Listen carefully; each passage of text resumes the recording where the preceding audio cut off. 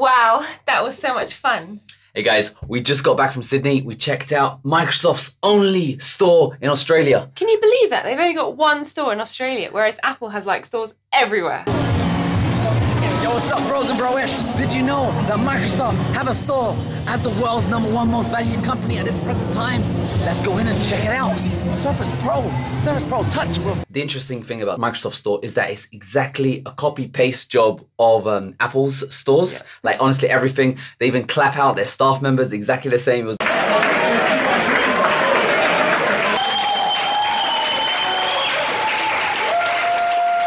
one good thing about it though, they do have an Xbox section with a massive screen and you can actually just play games non-stop. But what we did, we were checking out the Surface Studio 2.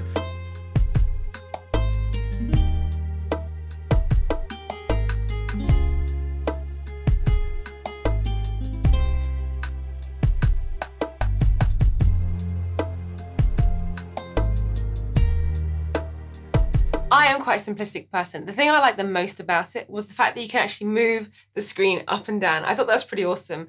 But my worry is that if you keep doing that like all the time, because I probably would do that, will it break? The second thing I liked about it also was the pencil. Now, as you can see, I've got a pencil here of my own, the Apple iPad pencil.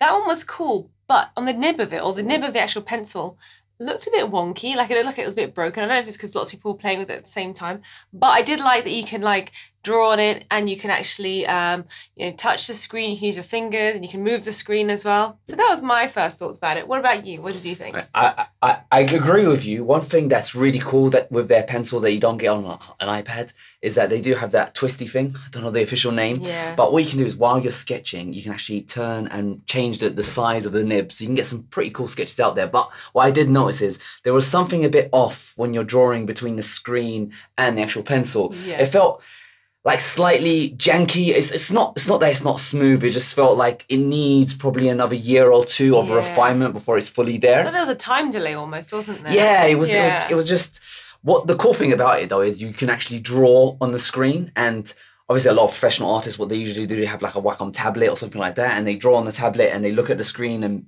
they got to get a lot of practicing where the pencil is drawing and where the screen is correlating to. Yeah. But with this one, you can literally draw on the point, and that's pretty fascinating.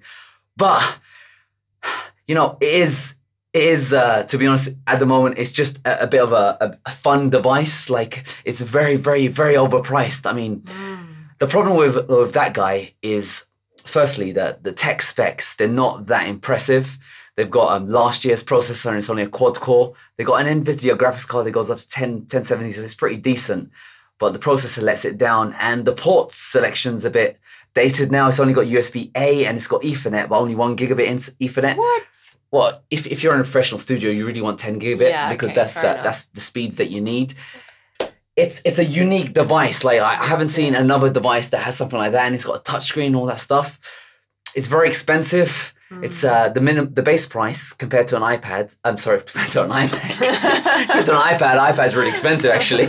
You get a lot more. You get a lot more. But this guy is 5,500 Australian dollars for the cheapest model, whereas you can get an iMac. That one starts at $3,000. That's a lot of difference. Well, at its most expensive end, if you max out both devices, it's still more expensive than the most top spec iMac, not an iMac Pro, an iMac that you can get. It's $500 more Australian. So it is a bit of a niche product. It is. I can imagine if you're like an artist or a designer or a graphic designer, that would be your thing. It'll be tempting. I don't think it'll be your thing because it's not an industry standard. Oh, it's not an industry standard. Artists, they use tablets. They draw on a tablet, so... The one thing I did like about it, though, is you can actually, well, apparently it didn't work for us. Oh, yeah. But you can actually write on the screen and then it recognises your handwriting and it converts it into text. The guy did try and show us this, but he said, oh, I'm sorry, it's not working today. And it felt a bit, like I said, it's a bit janky. Like the touchscreen's great, but it's on Windows and it just feels weird using a touchscreen. And I was on the internet, I was trying to use it and swipe it and it just wasn't fully there. And for the price, it's very expensive. Did it have a keyboard? Yeah, you got a keyboard. She would just touch it up the screen, loving it. So overall, I think it's a very fancy device. I love the direction Microsoft's going with the devices. They're trying to be more premium like Apple. So I'm excited about the next couple of years. I think right now, you have you have to really be sponsored by Microsoft to be getting one, right? I wouldn't pay for that. Yeah, I personally wouldn't pay for it. I'd probably still get an iMac because that still has prestige written all over it. But in a couple of years' time, I'm excited about the Surface Studio 3 when that comes out next year. Hopefully, if they up the specs, and even their laptops are getting better and better and better. So it's exciting times. I probably would skip this one, but I check it out. If you've got a Microsoft Store near you, you definitely check it out. They're very, very friendly people. They're a bit of fun. Reminds me like Apple, except they haven't. I think because at the moment they're slightly the underdogs, especially with the stores department. They're a bit more friendly. Like, they saw us with a camera and they were like, "Yo, film us, please." Whereas you go to Apple with a camera, they'll be like, "You can't film. They can't film. Get it." Yeah. It's awesome though. It's the only one in the whole of Australia. The only Microsoft It's not awesome. store. It's sad. I wish there was one down the road. I want to check it out. Yeah, I miss it. All right, let's go to Sydney. I'm a techaholic, man. Let's go to Sydney. Let's go. All right. Thanks for watching. I hope you enjoyed this. If you are going to be getting yourself a Surface Studio, let me know why, because I don't understand why. And let me know what you think of the pencil as well, especially the nib, because the nib I found looked like good as it the was iPad not Pro. great. Yeah. But next year it's going to be good. They got the magnet thing. iPad stole that. Apple stole that. It's true. It's true. Right. Mwah. It's fun.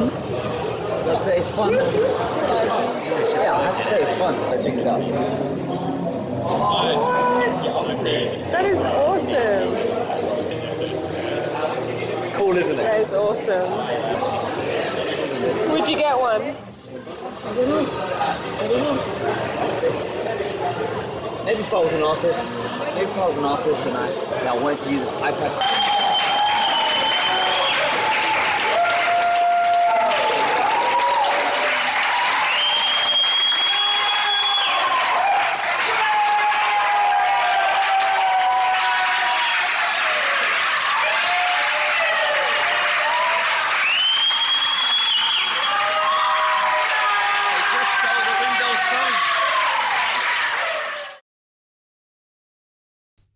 What do we do? Is that the end? That's all. Yeah, okay. I had some notes. I was going to say something. Oh, why but don't you say some more? I cut the notes. No, that's it. I'm out of things to say. Is that what you That's want good to say? enough. Yeah, Okay. Done. Look at that. We're gonna just edit this out now, stick it on the internet, and well, presto. I was gonna say, Okay. It's got an i5 and an i7, up to 4 gigabytes, NVIDIA GeForce GPU, up to 32 gigabytes of RAM, and Intel Core TM processor. Does that make sense? Hey.